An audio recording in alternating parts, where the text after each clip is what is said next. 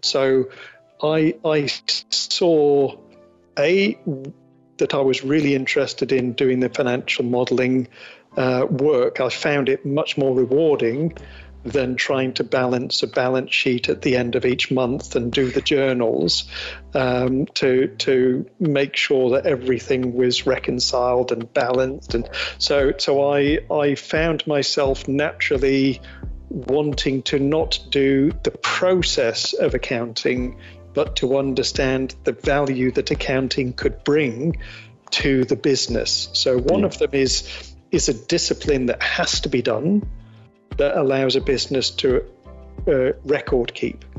The value, I was looking for where the value is, and the value of a management accountant meant that I could help articulate the company as to where it was making profits or losses, or where it was overspending or underspending, or why things were different from what the forecast was. I therefore really understood where the forecasting came in and the value of the forecasting, and also the problems of making a forecast incorrectly.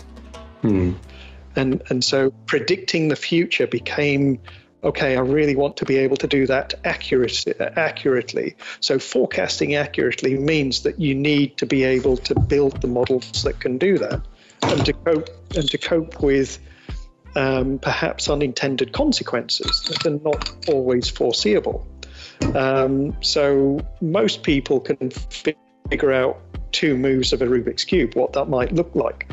15 moves might be a little bit different to what you might think it looked like. So having some process where you can accurately forecast many multiple things happening at the same time, and understanding the impact of all of those, that's financial modeling.